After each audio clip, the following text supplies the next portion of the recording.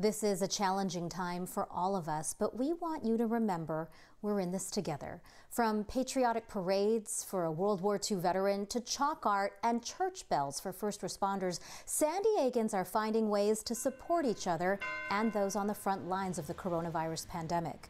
News 8's Abbie Alford shares how community members of all ages are sending their love. We're outside Ruth Gallivan's home. She's a U.S. Marine veteran and turned 104. And when she couldn't have her birthday party, the community made sure that they celebrated her. This is just one of these small but big ways the community is sending the love. A surprise birthday party for World War II veteran Ruth Gallivan, turning 104. A big surprise, but it was fun. Ruth is believed to be the oldest female Marine west of the Mississippi. I don't have any secret. I just ignore getting older. Once COVID-19 hit, her family scrambled to celebrate her milestone. Didn't know what to do for her birthday because we had big plans. That's when Honor Flight San Diego rallied. Sending her birthday cards turned into a patriotic birthday parade. Ruth might remember during the war, church bells ringing.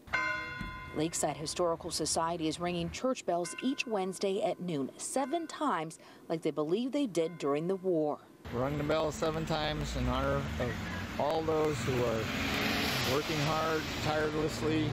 Children are sending their love too. 2.5-year-old AJ Pond from El Cajon, donning a firefighter hat, wrote thank you in chalk to those on the front lines. It was just kind of a way to open the door and explain what's going on because he doesn't understand.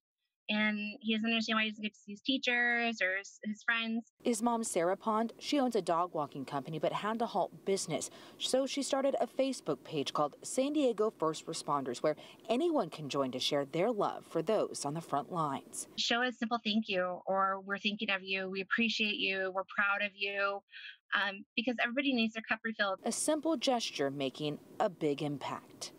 If you would like to send the love to a family member or a friend, or give a shout out to all of our first responders and healthcare workers on the front lines, you can text the word love to KFMB. That number is 858-571-8888. That's where you'll be sent a link and you can upload your photos, and we'll be sending the love because we're all in this together.